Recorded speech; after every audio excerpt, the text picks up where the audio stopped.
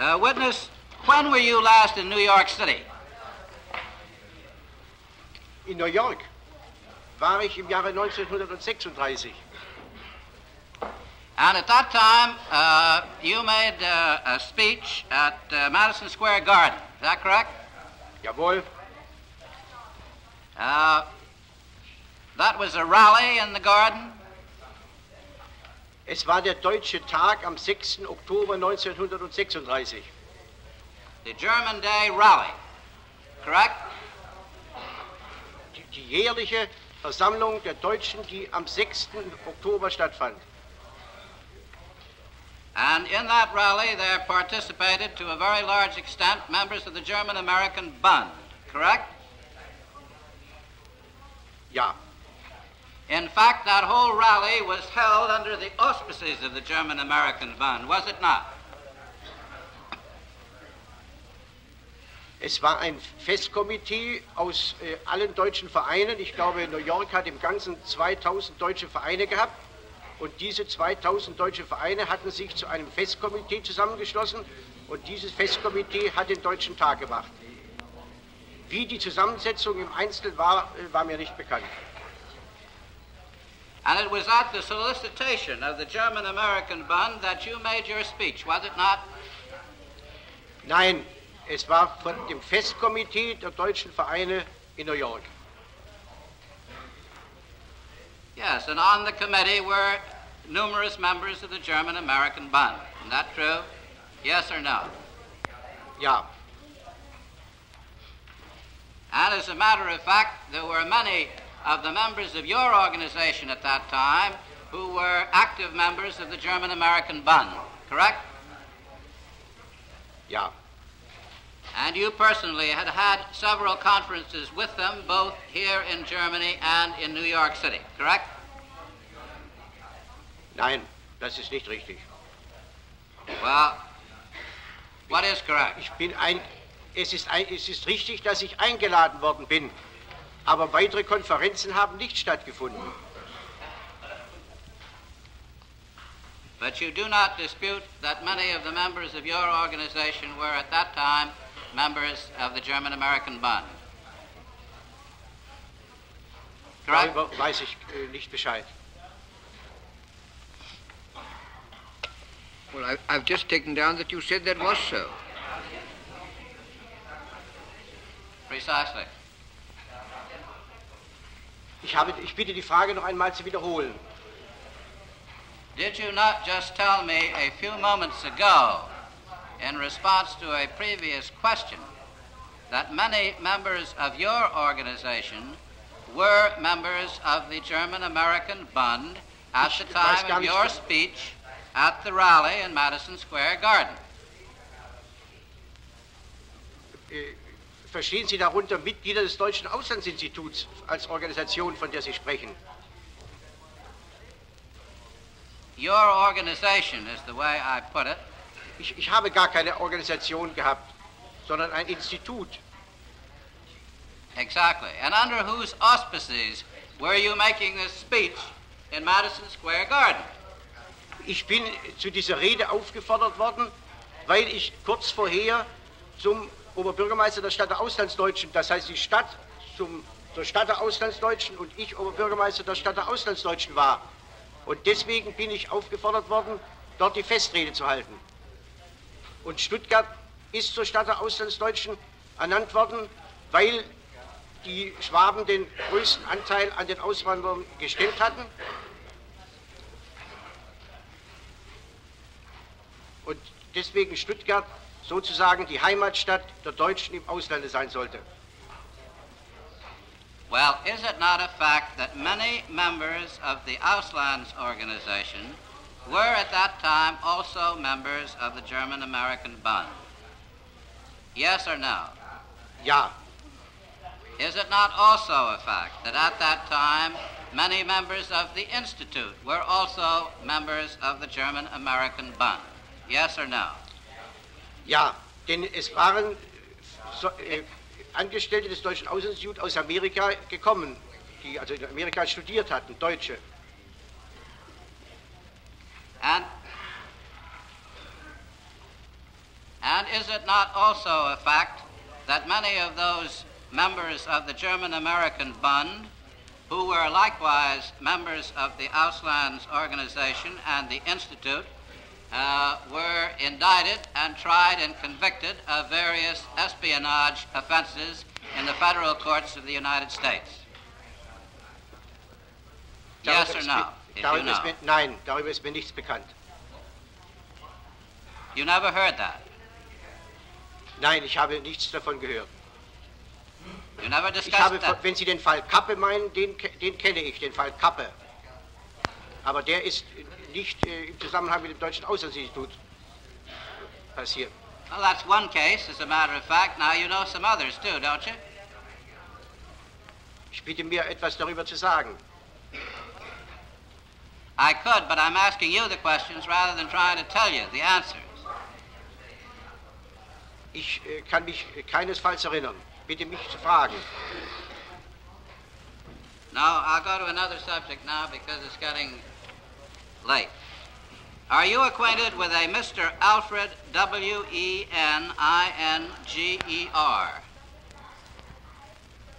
Ich habe den Namen nicht verstanden.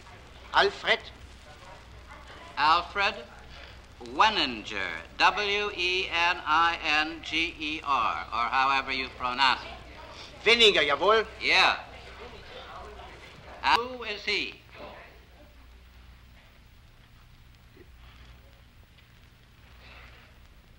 Alfred Weininger ist, soviel ich weiß, im Augenblick in Frankreich und dort Jurist. Well, don't you know? Don't you know whether he's a jurist or not? Doch er ist als Jurist angestellt. What is his nationality? Er ist Franzose. Is he a friend of yours? Jawohl. Did you intervene on his behalf on at least one occasion?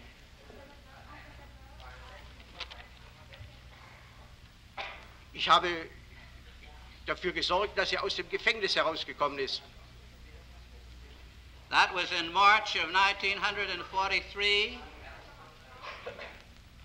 Nein, das ist muss ein Missverständnis sein. Ich meine einen Alfred Weininger, der Franzose ist und dem ich während des Krieges geholfen habe, dass er nicht zum Tode verurteilt wurde und dass er nachher aus dem Gefängnis herausgekommen ist. Das war aber im Jahre in der Zeit von 1942 bis 1944. Ein anderer Alfred Weininger ist mir nicht bekannt. Das muss ein Doppelname sein. No, that is correct. And he was sentenced along with 12 other comrades for spyism and intelligence with the enemy? Jawohl, dann ist das, jawohl. Und dem habe ich geholfen. And you intervened with the General Attorney of the People's Court? Jawohl, mit Freisler habe ich interveniert. And also at the Ministers of the Interior and Justice in Berlin? Beim Innenminister habe ich eine Denkschrift abgegeben über die damaligen Zustände im Elsass, die darauf abgestellt war, eine Begnadigung der Elsässer herbeizuführen. And as a result of your efforts, these people received temporary suspension of their sentences. Is that correct? Jawohl.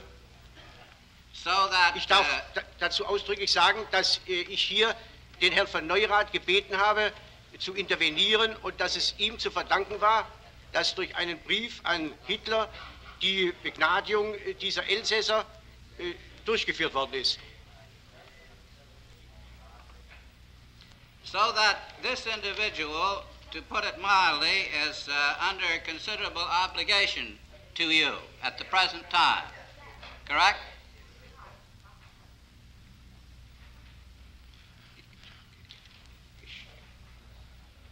Ich nehme das an.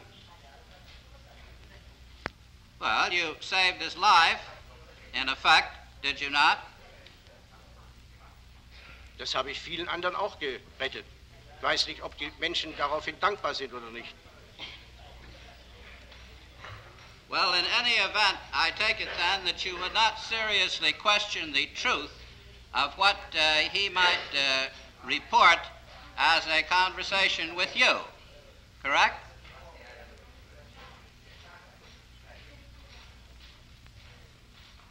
Das bezweifle ich nicht, dass er sich daran erinnern wird.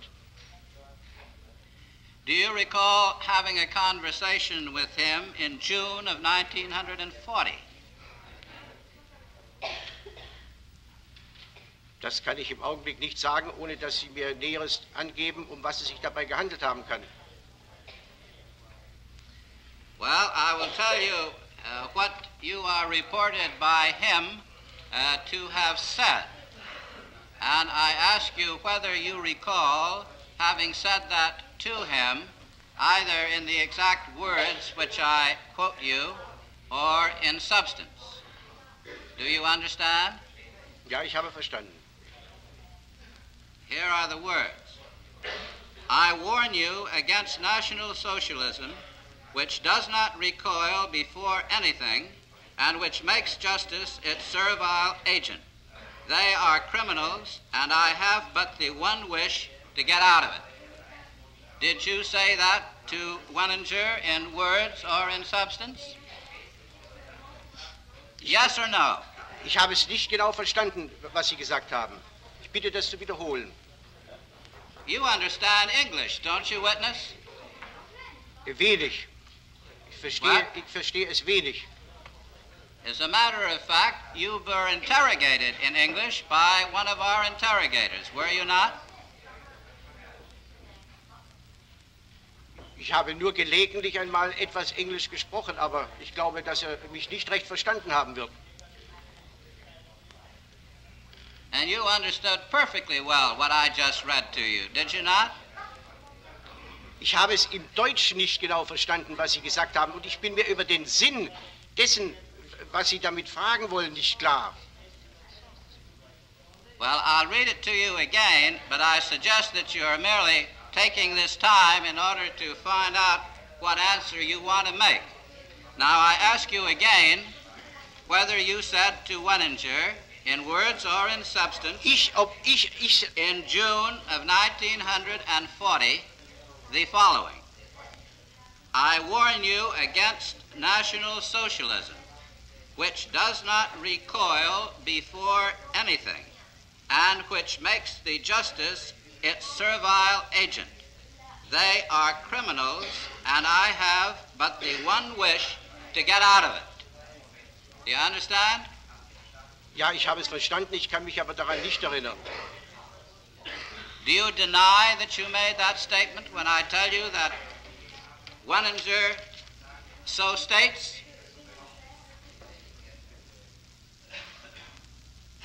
Ich kann mich Wenninger, whom you have just told us, is under heavy obligations to you.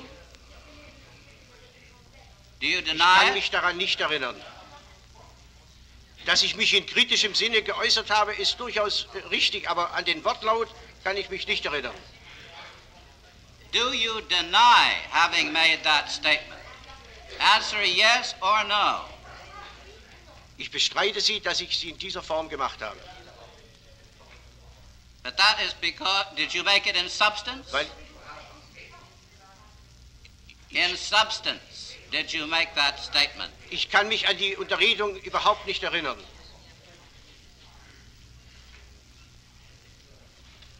Do you recall having made another statement to Wenninger in 1936 in Strasbourg?